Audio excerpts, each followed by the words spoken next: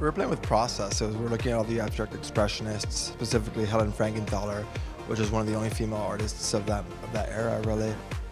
We were treating the shoes specifically in the similar way that we're treating the clothes, kind of tying them. We did them in felts and tweeds, leaving things raw, kind of undone, tying them in knots, tying them in the back, tying it in the front. Woven leather that we always do, cutting it raw, letting the fringe kind of go a little crazy. So kind of building it. We treat it the same way we treated the clothes.